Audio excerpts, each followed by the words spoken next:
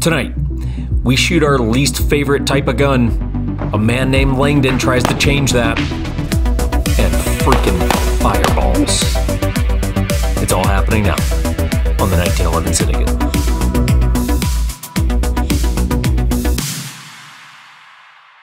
The downside of sometimes making bold statements is that you have dug yourself into a corner. And I will allow this clip to illustrate that. There are a lot of people that like shotguns for home defense. Let me just start with this brief observation. I've never heard someone that I respect in the world of firearms say that shotguns are what I use for home defense. So maybe consider that. I've never heard like a respectable instructor or anything recommend that, but hey, that's just just my experience. Just an observation. Oh wait, that's your experience and my experience. Shotgun. Oh, okay. Now that clip is a tough one for me to watch back, but being open to change and growth should be an important part of being a man. And with that said, let me ask the age-old question. And that question is, what weapon do you want for home defense? So you go through your options. You could grab your trusty sledgehammer. How about a tomahawk? Or a pistol? Maybe even a subgun? Perhaps a rifle? All viable options. For us, however, consistently, the answer has never been shotguns. But let's play a game. You break into a house, and on the other side of the door is a man with a shotgun. Specifically, a modified Beretta 1301 shooting 500 grains of shit your pants. Well, it turns out you've broken into Ernest Langdon's house. And you have chosen poorly.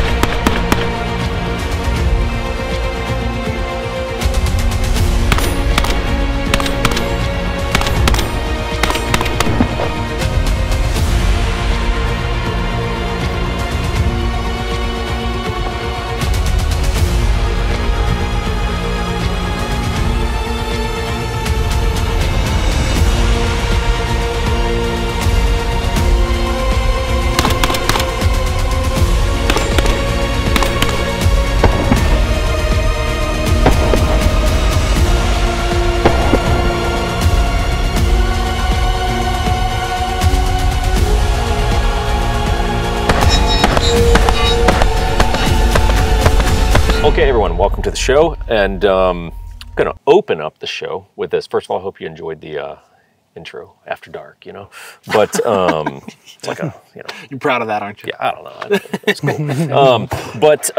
So here's what I'm going to say. I think as a man, we're all men here, and I think that you have to own your past and be able to go, hey, look, here's things that I've said before, and let's just get it out in the open, because everyone's afraid to own their stuff. So I'll draw a correlation. We put our foot in our mouth back in the day regarding MP5s. With virtually no time on MP5s, saying this is an outdated bullshit gun, the bolt doesn't hold open, and yada, yada, yada, yada, yada, right? And like even double down on it, right? And now I love them. I have my third one being built right now. You know, it's like, it's truly one of like my all-time favorite guns. And we have been down a similar path with shotguns, right? Of basically saying mean things about shotguns, about shotgun owners, and how they're completely irrelevant. And yet we sit here with a shotgun master, you know? And we've done a few of these videos essentially around the premise of why shotguns. We've done like, why 300 Blackout? Why Glocks? Why 1911s? You know, like why do these things matter? How are they relevant? Like, what is their place in the world? And that's going to largely be what we get into today with Ernest, but I guess, you know, that would be a chance, maybe, you know, snapshot of who we are for people who don't know. Ernest Langdon. I run my wife and I run a small company called Langdon Tactical, where we do custom work, primarily on handguns, but we do a bunch of 1301 shotguns. where we kind of reconfigure them. We take what is a tremendous shotgun and we kind of outfit it so that it's ready to go when you get it from us to work on. So that's who I am. I mean, there's other things about me, obviously, but for the purposes of this. Yes, that is you. That is me. That is you. Okay. Jake, we're out here, and a main piece of kit that you need on the range is a belt, a good belt. The belt that you happen to be taking off is made by none other than Ciguera. What model of belt is that, Jake? This is the light inner Velcro belt. This is the one that I EDC every day. If you ever see either of us in public, you should challenge us. Be like, hey bro, show me your belt. And I'll do it. I'll do it. I'll show you a little bit of belly fur with it. I'll do it willingly. Yeah. I'm not gonna take it off. I'm not gonna let you handle it. Right? Oh, I would. I'd let you. Yeah. Yep. But yeah, we rock the hell out of these things. They're great. Really love these. The great thing about that one too is my battle wagon or battle belt. Ciguera calls their battle belt a battle wagon. Layers right on top of that. So whether I'm at the range or leaving the range to maybe go have dinner, I got 2 belts that cover me in both scenarios. Our code 1911 Syndicate saves you 10% off.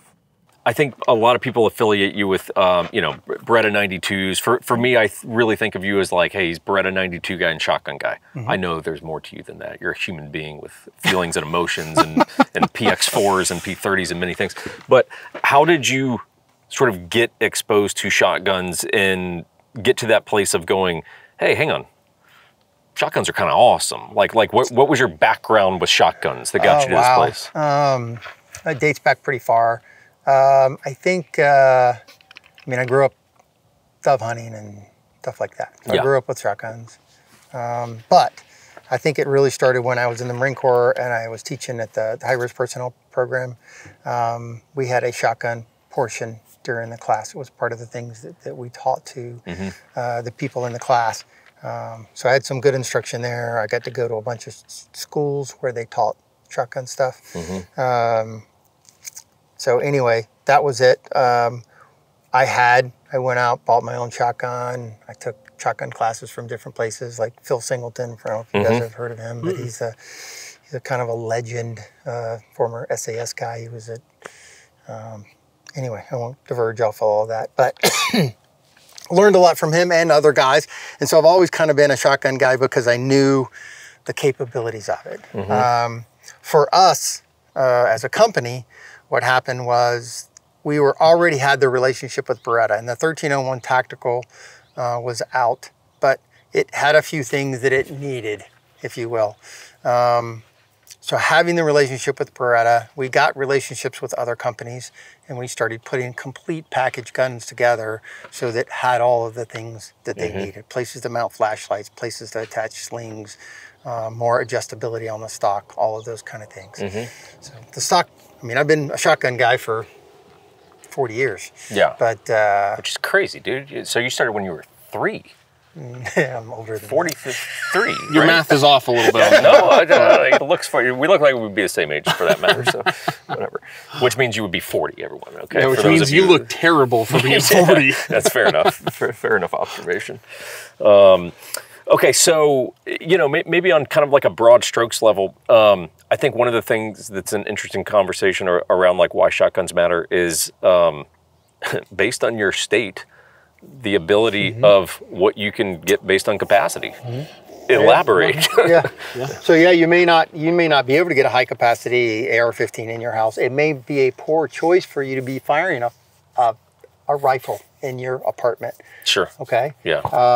So there's a lot of reasons. You may make the decision that, you know, if I do have to use a gun for defense, an AR-15 type, you know, rifle may not be the best choice if I have to defend myself in my state, because the DA might just throw me under the bus regardless if I'm right or wrong. Okay.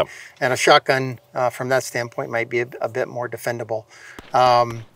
But it also might be the issue of just straight up, I want something that is 100% devastating. If my life or my family life on the line, I don't want to have to shoot 2 or 3 times and then see if I'm effective. In the case of a shotgun, if you get a good hit, you're probably pretty much a wrap. Yeah, pretty much a wrap. Yeah. And we will talk about that in a minute. Well, actually, with that said, I think we'll take you to a chunk of footage that we did earlier on the range. So the point of this is to try to bring you guys up to speed of the advantages of the gauge. Yes, okay? please. The gauge. The shotgun. So what we want to do is talk a little bit about that. Now there's the big advantage of a shotgun, in my opinion, is its payload, what it can shoot on it, and the broad variety of what it can shoot. So I jokingly say you can use this as a bird gun or an elephant gun.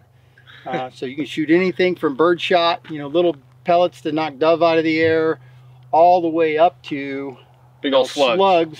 430, 440 grain projectiles at up to 1,600 feet per second, depending on how you want to load it. So holy shit. it can be a devastating payload. You can also shoot breaching rounds and less lethal rounds and all of the other kind of things. So the difference in load that you can put in these is tremendous. So to get down that path, the first thing, let's go through the most fundamental loads that we see for a shotgun, okay? And talk about their capabilities. Now the first one we're going to talk about is bird shot. This is just a AA trap load, 1 1/8 ounce of number 8s. Okay, so, and this is a heavy one, so this one's got a little bit more powder behind it than normal. One of the things to understand is there's two ends of this one. First of all, people will say, well, it's bird shot, you can't kill anybody with it. Well, that's not really true. Okay? Depends on how big the spread gets, Depends on how far away they are from the muzzle. So we're going to move up relatively close to the target. Okay. So if we get up here 5-ish yards or so, and we shoot a round of bird shot, the important thing to understand is that you're basically talking about almost a single projectile. Yeah. Okay. Yeah. So because of distance. Yeah. So this is bird shot here at 5 yards. Okay. So most of that shot is still in a really tight column. Would you want to say this could be my defensive rounds because I don't have to worry about hurting the neighbors? I don't think that's a good thing to do because it's not nearly as devastating as you need something to be. Okay. But you also can't act like it's not lethal. Yeah. That's not a less lethal round. You could definitely kill somebody with that. I mean, his face is hurting at the very least. A little bit. Some of that is also the plastic wad. Sure. Right? It opens, takes the chunk with it. Which that'll suck to get hit by too. You don't want that having to be dug out of you. But if we just take a handful of steps back, okay, and we'll get an impact from the wad, but we just get a few steps back, and here we are at maybe 10-ish yards, and I'll just shoot full body. Okay, now walk up and see what we got. Shit. All right, Jake, well, you finished putting your belt on. We got some housekeeping, if you will. Yeah. And that is other ways to support the channel. So we have Patreon. Great thing about Patreon, we got a bunch of different packages that fit kind of your budget, but you get access to new swag, limited edition swag like lighters, watches, etc. Syndicate events, or we had some Syndicate Patreon supporters out for filming this week. You'll see them in a recent upcoming video. Pretty awesome. Kind of cool. So if you're looking for another way to support the channel, Patreon is the place for you, especially if you like some cool, unique stuff that is not available to all viewers. Yep, absolutely. And then last quick thing, 1911 Syndicate at its core has always been a real estate business. Hell, we only started the YouTube channel to try to get real estate clients, to be perfectly honest with you. So again, if you ever need help buying, selling a house, things like that, let us know. You just go to 1911syndicate.com, reach out to us through there. Myself or someone else will get back to you, and we appreciate the support. In all 50 states. Now that is the wad, that's a piece of plastic, and yes, it probably would penetrate, below the surface, depending on where it hit, but this spread out dramatically.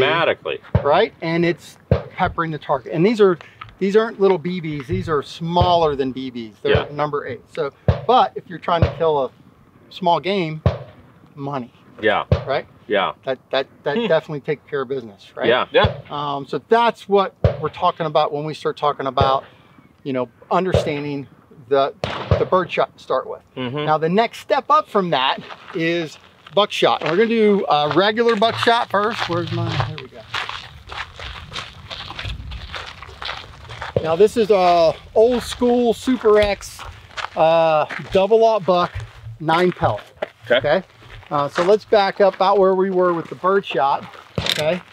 And we'll see a bit of a spread here with the 9 pellet. I'm gonna shoot on the same target because you'll be able to tell what happened. Okay.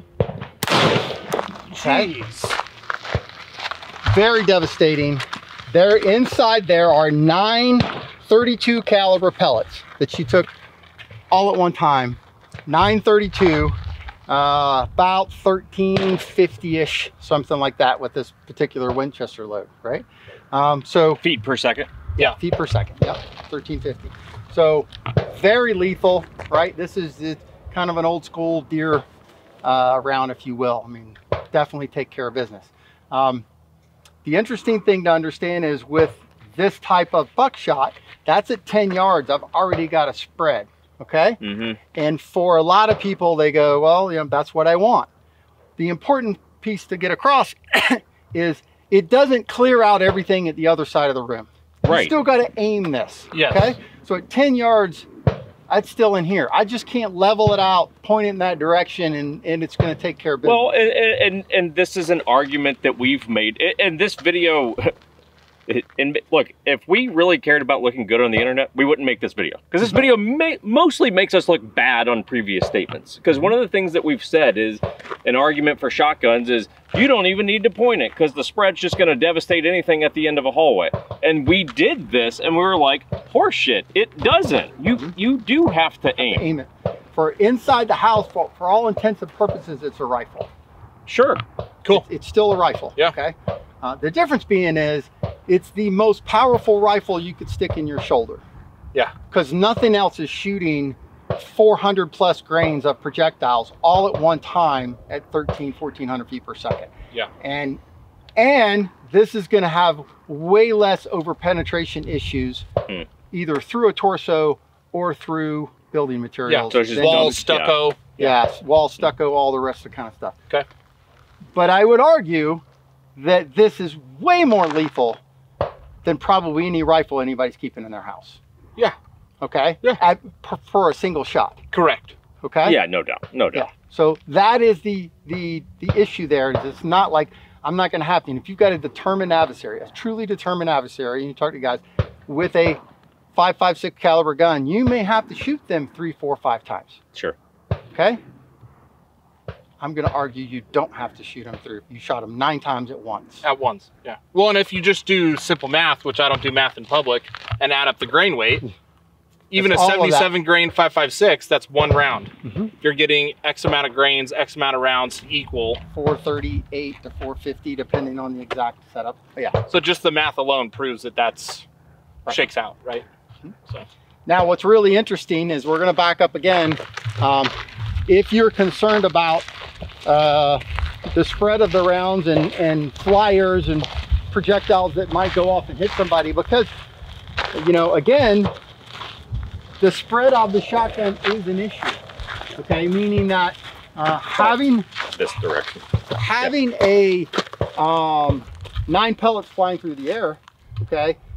If you're shooting at any distance, and depending on what you need this thing for, right, we start backing up the distance, then we get in a situation where that regular old buckshot, it still works, but the spread might get too great, and you got flyers now going off in places that you don't want. Right. And that's where the higher end loads, like this is Federal Flight Control, okay? And this is a special wad that holds the pellets together. It's stacked in there better, and it holds the petter together in a tighter wad at greater distance. So let's back up to almost 20 here, and we'll shoot on, let's shoot on the next one over, and you're gonna see the difference of how tight the pattern can be with buckshot, with the proper shotgun setup and the proper layer, okay? All right, and that was me. I drifted a little right with it, but there's all 9 pellets well within what I would accept. An A zone. Yeah, well, I had one off to the right. No, but I mean, if you were to shift that over, I mean, that's within an A zone. And there's your wad. Really not really a big factor, but there's all 9 pellets fairly close. And what I pulled that shot a little on me. But that's all in the A zone, all within an 8-inch circle at 20 plus yards. Okay. So now you got still something. double-aught buck versus double-aught buck, just a concentration of special wad. The pellets. It's a special wad, so you keep things a lot tighter. So if you lived in a rural area, or you had a 40-foot or 45-yard long hallway in your big house, right, from one end to the other. Yeah, sounds awesome. Might be a little bit better of a deal. Now, what we do from there is we go in and we'll switch over Let's back up a little further. We don't have to back up that far. Same paper target. And we're gonna shoot a slug now. I'll shoot for a, see if I can pull a headshot here and not jerk it. See how this goes for me. Okay. Boy, you didn't throw it. So I'm gonna put it down. Definitely done. Okay. So now at 20-25 yards ish, right from the target, we've got a 1 ounce projectile. It's like 68 caliber, if I remember correctly. I should probably do the math on that again. Depends on the manufacturer, but that is a big gaping hole that takes care of everything that you could possibly want to take care of with now. Would we say with this particular round on this shot placement, do you think that this adversary goes down? Forever. Okay. They are eliminated from the threat at this point. Yeah. They are. They drop like a sack of potatoes. This would be my thought. And their head has probably seen better days. Well, the cavitation that would called a canoe head. Yeah. Yes. I'm sorry. Yes. Probably not good for public consumption, but if you've ever seen a canoe is head, dug out in the middle. Yeah, that would be dug out in the middle. Probably. Yeah, that's about right. That's a canoe head. Yeah. It's either a canoe head or a hair frisbee. That's the other thing that happens sometimes. Well, maybe you could demonstrate a slug at distance, because I have to admit I thought that was pretty cool. Thinking of shotguns as short range weapons. So what did we figure that was about 120? You definitely got 100 out of it. Huh? You definitely got a solid 100 there. Yeah, it's a solid 100. And you can see the impact. I mean, it's high. It's high A zone. Yeah. Yeah, and I mean, that's a damn shotgun round of however many 450 grains or some shit at 100 yards. Oh, that's a deal breaker for him right there, guaranteed, right? And that is again, elephant gun, deer gun, big game. Doesn't matter what it is. And I got a 100+ yard shot. But now the dot helps a ton. No doubt. What round is this? 1 ounce slug again. Okay. Same thing. Same slug, just iron sights. Yeah, just beads. Looking down the rib, stacking beads. Barely irons. Hit.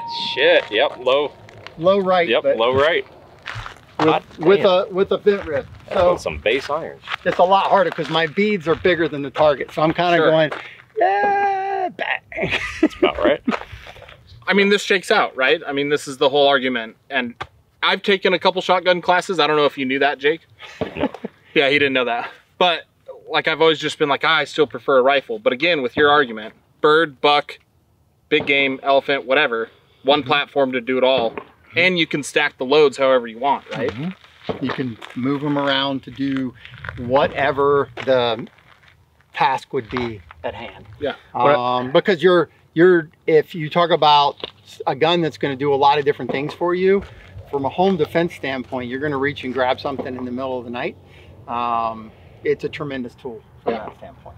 Okay, because from a devastation standpoint, unless you've got a onslaught of a lot of people coming in your house, you're going to be able to take care of business with that one gun and whatever you've got on the gun. Yeah. And I think part of the argument that I've made as I own my past verbiage is that shotguns, here's part of where I've had an issue, right? Is that people is not so much with shotguns. It's the fact that shotguns seem to be a de facto argument of you can be a dummy with no training and a shotgun's your home defense. And that's where I've resided. Is like that does require you to be trained. It does, and I think you still have to be responsible. It doesn't take out everything into the hallway. You still need to aim it. For all intents and purposes, you have to use it like a rifle indoors. But from a capacity standpoint, I mean, from a lethality standpoint, it's way in front of any rifle that would be acceptable for home defense. Sure. Yeah. Like, oh, well, my 338 Lapua is more, okay. Yeah. Relax. Yeah. Yeah. He's not 2 miles away. He's in your house. He's in your house, right? I mean, that's what Jake said is what working behind a gun counter forever. I heard like, oh, I'm getting this for my daughter because she doesn't even have to point or shoot, and she doesn't even have to train. And I'm like, well, No. is that gonna, one, hold up in court? Yeah, sure. Oh, I just closed my eyes and sent it. Like, I'm sorry, you're going to prison, right? But two, you do need training and some skill and some accuracy to make it an effective weapon. It's not point and shoot. Couple things that if we're going to talk about shotgun that I think are really, really important. If you're going to have a shotgun that is something that you're going to be using for defense, there are two huge factors there, okay? Home defense gun, it needs two things 100%. It needs a source of ammo. You've got to have ammo on the gun because you're probably going to be butt naked when you grab this thing. Awesome. So your battle belt is not going to be there for you to be doing reloads and grabbing your quad loads and all the other kind of stuff. What's on the gun is what you got, okay? That's one. Number two is it needs to have a light on it. Yeah. Yes. Okay? Yeah. Because handheld flashlight techniques with the shotgun are extremely difficult. Okay? Doesn't even seem possible. It is, but it's not easy. Not great.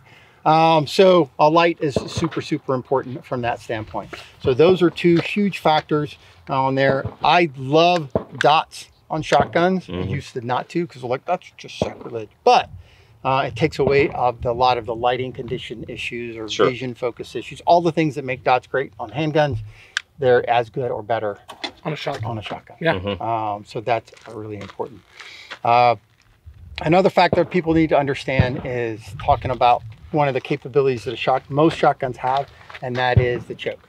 Having a choke tube in there allows you the options. And the example that I would give is most tactical shotguns are going to be set up with a cylinder bore choke. So there's almost no choke basically. Yeah. But if it's a shotgun that you want to use for multiple things, having different chokes can increase the capabilities of the gun. Can you define choke? Yeah, do you know what that is? So I can I'm genuinely asking. Yeah. It's been a minute. I've been down the shotgun path before. So without doing math and talking about numbers, this is a light modified choke, but basically this particular one is made so that I can screw it into the gun. Okay. Most of the 1301s we sell have a screw-in choke as well. But basically it's the last few inches of the barrel, depending on the manufacturer of the shotgun and the way they set it up. The last few inches of the barrel, it's like this, and basically it compresses that shot column as it comes out of the tube. Keep the grip tight. Gotcha. So I can change that choke to increase the density of how tight the pattern is. So I can throw a different choke in here and I get a much tighter pattern. So let's say I'm going to shoot some type of small game with this and I want my bird shot to be tighter, or I want to go turkey hunting. I can put a extra full choke in there. I can keep my shot column really tight so I can focus all those pellets into a small area, or I can extend the range at which the pellets will stay in a tight area and still be lethal. So that's what a choke does for you, and that's an important thing to understand capability-wise with your shotgun. Again, most tactical shotguns or home defense shotguns are going to have a cylinder choke in it, which means no compression of the shot column, because the idea is that I'm actually trying to get a little bit of spread with my pellets. But if you were going to take that same shotgun, it's like, oh, I'm going to go use it to do this now. Yeah. You can change that choke and make it more capable. Yeah. Right. Well, while we're kind of down this path, because we were going to talk about this anyway, you know, you covered a lot of it, but, you know, configuration of your shotgun and why you're doing things the way that you're doing it. So which one of these is your personal gun? Well, they're technically all my personal they all guns. are, yeah. The one set this up is most the for one you. that is kept loaded right now in the house. So this one's got a light on it. If you notice, all my screw points are witness marked. Actually, I had to go back and tighten these up because shotguns have a fair amount of recoil and vibration when you shoot them. Sure. And so anything that you have connected, you need to be checking on a regular basis, and witness marks help you know that things are coming out as tight. Yep. Because once they get loose, you don't want to keep shooting the shotgun because you'll just tear things up. Yeah. Right. Yeah. Again, shells on the side. This is the way this one's kept set up, is the full tube, which is 7 rounds in the tube, and buckshot here, and then I have 2 slugs normally here. I have them facing in opposite directions. Yeah. Because when I'm loading the shotgun, I'm pulling from the front and shoving into the tube. If I'm gonna load a shotgun shell, it's probably gonna be a single shell. So it's gonna be what they call a select slug. Or you mean a slug? a slug. Yeah, Did I say what I say? Shotgun shell. Yeah. Yeah, if I'm gonna shoot a slug, it's probably gonna be loaded into the chamber by itself. Right. Not Already in the tube. And you don't run, because I said, I mean, again, newbie shotgun, right? So I'm asking newbie questions here. You know, I see people run the one basically in line with the bore shell on this side. I got it on the other guy. Yeah, okay, so what's the, you know, so or your take on that, I guess? It's not a bad idea. This one's set up because it's a legit match saver, if you will. So you could load whatever you wanted to in here. I'm gonna throw it in here to show you basically the way it works. But basically the idea is I've run my gun dry. Right. Okay. Which you don't want to do with a shotgun if you can help it. But basically I can take this shell, rub it into the chamber, and I got a round in the chamber now. Yeah. So it's just it's a fairly gross motor skill to do. I come up, push the whole shell into the chamber, and if I've got it lined up, it lines up right into the chamber. And then as soon as I get there, I just hit my bolt release, and now I've got a round in the chamber. Yeah. So not just an Instagram gimmick, if you will. I would say no. Yeah. It's not. A lot of guys are putting them on tactical shotguns now. I've seen them on some law enforcement shotguns, because if you run this thing dry, you know, it's that. There's other people that would argue that that is a great place for if you had a special purpose round like a slug that you wanted to use. Sure. I wouldn't never say never, right? One of those kind of things. But I wouldn't mix and match like breaching rounds with real rounds or less lethal rounds with a real shotgun. That could be pretty disastrous. One of the unique things about the 1301 is that it doesn't drop a shell on the carrier when I cycle the bolt. Okay. And what that means, if someone picks the gun, like typically the way I leave it is the tube loaded, nothing in the chamber, nothing on the carrier. A lot of guys will say, put one on the carrier, and that way it's faster, and you know, ghost loaded and I got more rounds. But the idea here is this gun is pre-positioned somewhere. So if someone picks it up, well, what the hell? Yeah, we're good. It doesn't chamber around, doesn't go bang. If they start fucking with it, eventually it's gonna go. Can I say that on you? Yeah. Okay. On our channel, you can. Yeah. So what happens is when I pull the trigger, so let's say I pick the shotgun up, I got two choices. I need to get this thing into action. I can hit the carrier release button here on the bottom, and that'll dump a shell. Or if I lose my mind and I come up and I pull the trigger, when I pull the trigger, it's going to dump that shell into the carrier. And then you just rack it. And then I can rack and put it around it. Interesting. Okay.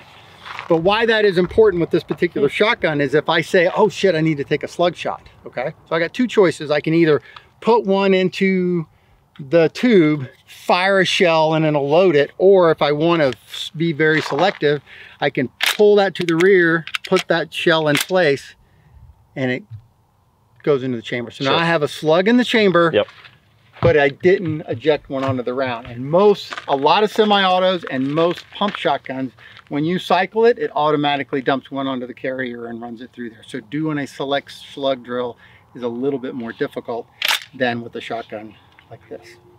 Very good. Does that make sense? It does, yeah. Okay. Yeah, yeah. So it has, you know, it has some benefits. I'm gonna just unload it the rest of the way now from that standpoint. A couple things to understand. So again, I keep it loaded, 7 rounds in the tube, nothing in the chamber. And you know, the reason for that is I don't want to be unloading it and unloaded. Once you pick the gun up, it's kind of like an AR, right? Once you pick the gun up and it's in your possession, you load it. Yeah, charge right? it. Yeah. You charge it, it's ready to rock. So the important thing with a shotgun is keeping it loaded. The disadvantage of a shotgun, if there is one, is the fact that you've got a relatively low capacity here.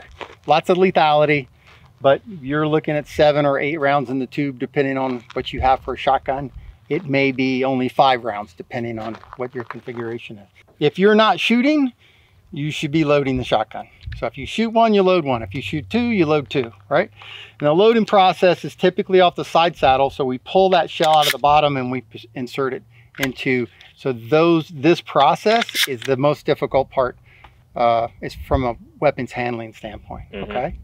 So that is important, and that's what you're primarily doing. So if you're up here on the line and you're shooting, there's something to be said for doing like tube dumps where you just and learning to control the gun. But the reality is you should probably shoot 1, load 1, shoot 2, load 2 and constantly be feeding the gun so that you keep that capacity of the gun up. Right. That's what most of your time should be done on. Yeah. The last thing that you want to be skilled at doing as well, and I know we played with the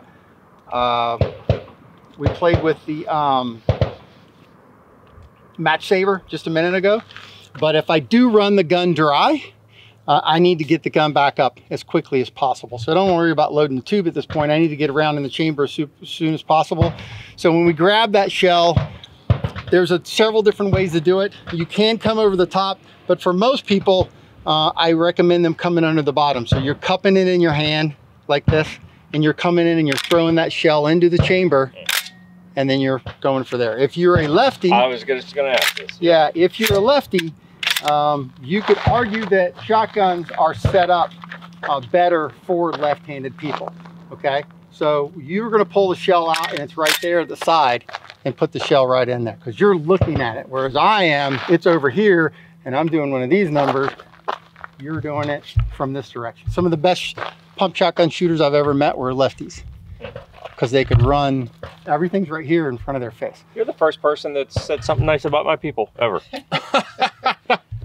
We're abused, and we know it. I think it's Bill Blower says that the lefties are genetically superior for running shotguns. Because shotguns are all really, everybody's like, oh, I want a left-handed shotgun. It's like, they're all left-handed. I like Bill. Bill's my kind of guy. Yeah. Yeah. Hell yeah, Bill. Eh? Yeah.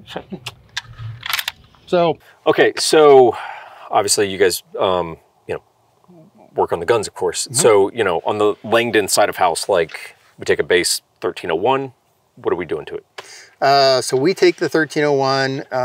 The most important configurations we do is we change the fore-end.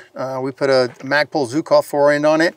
So we have an adapter, GG&G makes our adapter that allows us to put the fore-end onto the shotgun, and that Zukov fore-end gives you M-LOK mounting points so that you can put sling swivels and flashlights and all of those things on the front of the gun. And then we also replace the stock on the gun. So we have 2 configurations. This is a chisel machining stock, which is way more adjustable than the other one. It's adjustable for length of pull, a lot of adjustability. You can move the stock itself up and down, as well as the cheek pad up and down. Is that a cheek riser? Okay. Yeah. So the cheek riser, but the recoil pad itself, you can actually adjust its position on the stock to fit you. And you have multiple points for sling swivels. You can put shells on the side, so there's a quiver that you can mount on the side so that you can mount more ammunition onto the gun. So that's important. And it also has a mount for an optic. Yeah, very cool. On the stock itself, and it puts it further to the rear, which opens up the receiver of the gun, as well as gets the optic a little closer to your eye, gives you a better field of view. And then of course the Magpul stock, which is a great stock as well. And again, adapter for a Mossberg stock to go in here. So again, I have adjustable length of pull. I have a little bit more vertical forward grip, so short stock in the gun is a little easier. And we have side saddle options. We have different optic mount options that you can use on there. And of course, this shows you the configuration of a light mounted onto the fore end. So that's typically how you would run a light, based on your experience? In terms of pressure pad being on your side of the gun? I've done both.